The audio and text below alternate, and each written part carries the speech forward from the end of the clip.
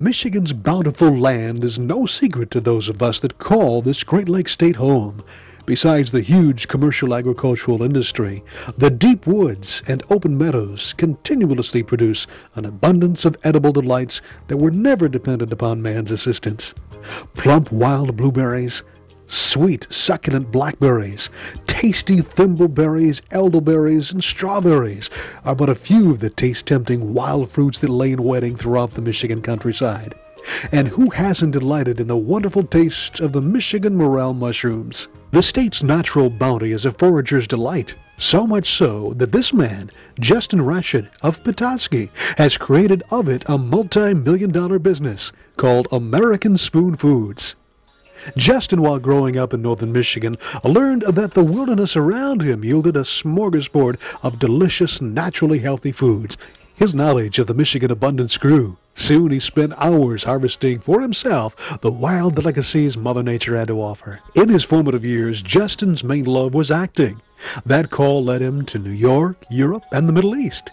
His love for the stage continues, but the call of the Michigan wilderness drew him back home to a simpler life. In 1978, Justin and his wife opened the Whole Food Store in a log cabin at Indian River.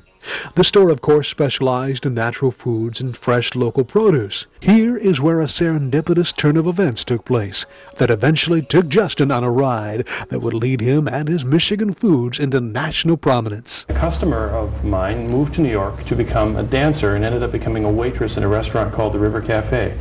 The chef there was looking for Michigan foods, wild regional foods from all parts of America, but specifically morels from Michigan. And she put us together. So the whole friendship between Chef Larry Forgione in New York and myself started with a box of morel mushrooms that I shipped to him. And he loved the mushrooms, and he asked what other, wild and special things grew in Michigan. And I said, well, how much time do you have?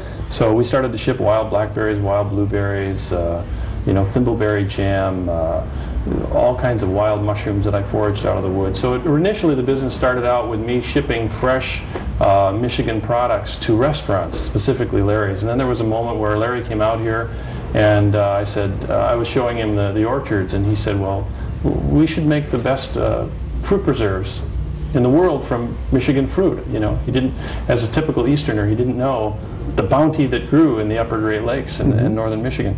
So Larry literally called me up and gave me a recipe, dictated a recipe over the phone, and I scribbled it on a back of a brown paper bag or something, and we were young and foolish, and we started the company. That's where it started. Did you have any idea what was in store for you as far as the popularity or the way it was going to be receptive? Well, no, not really. We thought it would be a nice little business, but you never know when you start something like that what it's going to become. The thing that surprised me was the way Michigan people and people who know this part of the country love the agricultural products, the fruit products that grow here, and know how good they are. So that was an easy sell, but the real turning point came in 1983 when the New York Times wrote a big article about us, and we had over 3,000 phone calls and letters with people asking for our mail order catalog, and of course we didn't have one. So that put us into the mail order business, and now we have about 150,000 people who get our catalog, and tens of thousands of people who order on a regular basis. So we have quite a quarter of the company is a mail order business. A mail order business that touches the nation with a taste of Michigan. Utilizing some of the recipes of partner Chef Larry Forgione, the operation has grown from a one-room, one-man operation to a plant and team of employees capable of processing and supplying the thousands of orders received each month. American Spoon Foods has increasingly gained national attention through word of mouth and the national press. Besides the New York Times, this Michigan operation has captured the attention of readers of People magazine, Gourmet magazine, as well as the Chicago Tribune and Vogue. Justin told Michigan Magazine that the rapid business growth came as a bit of a surprise, but the acceptance and popularity of Michigan foods was not.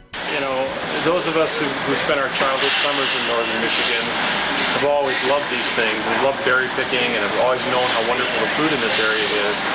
The thing that was remarkable to me when I started this business was that not too many people really had a lot of respect for Michigan fruit culture in this area and the quality of the fruit. So for me it was really a process of revealing something that was, our motto is we capture and preserve what nature makes perfect.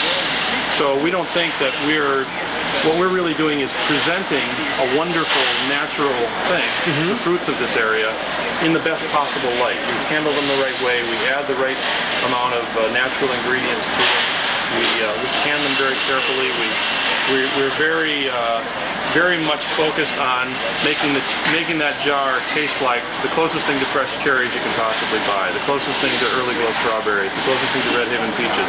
That's our challenge. So we capture and preserve what nature makes perfect, and we try to be successful at that. And it's not surprising to me that people love these fruits. The success of the business is sometimes a little surprise. So. That's what I was wondering. In your mind's eye, did you ever actually think that you'd see something, warehouses and conveyor belts and things like this happening in your mind's eye way back at the beginning? Something that you had planned? No, I got to admit, it's not something I had planned. I wanted a business, you start out with the idea that you want to please people. Right. You just want to make people happy, you want to give people something that's really wonderful. And I think if you thought about all the details, you might not start. You're right. But it goes with the process. The American Spoon Foods started its operation here at 411 East Lake Street in Petoskey. It still opens its doors daily to the public, now stocked with jars of American Food Spoons line without the canning and processing equipment. All that, for obvious reasons, has been sent to the processing plant. At the store's location, customers are invited to a tasting bar to sample some of the products. Besides favorites, Justin told us at these samplings, new products are introduced for customers' critique. The company is continually trying new recipes and products in their new research and development department. Besides their Michigan stores and outlets, American Spoon Foods has just opened a store at 51 East Market Street in Rhinebeck, New York. What is the future for American Spoon Foods? Where are you expecting to go? Any immediate plans? Or? We plan on opening more stores. We're doing things for some larger companies like American Airlines. We're making products for their first-class food service. So when people fly American Airlines, they have many of our sauces that my partner Chef Forgione developed. Just to continue to meet more people who appreciate the kind of foods we make and make them happy. Any world market? Have you expanded that far? We do ship things overseas all the time. People take our things overseas for gifts. We have stores in the Philippines, Brazil, France, Germany, who buy our things, and we ship them directly to them. Yeah. So there you go. A taste of Michigan being shipped all over the world then, eh? Yeah. A little touch of the Great Lakes state. It's world-class stuff. That's right. But the basics, going back to the basics, pretty much true. Yeah, it really is. It's doing things on a very simple scale. Often when a company becomes big, they try to put as few expensive ingredients into a product as possible. We take the opposite approach. Our products are obviously quite a bit more expensive, but our approach is let's put as much flavor and as much value into the product, into every little jar or every little bottle as we possibly can, and hope that the customer will see that it is better and more valuable, and even at a higher price, it's a better deal. So, from the abundance of the fruitful Michigan wilderness to an abundant and waiting world market, American Spoon Foods of Petoskey continues to supply the world with a first-class Michigan product.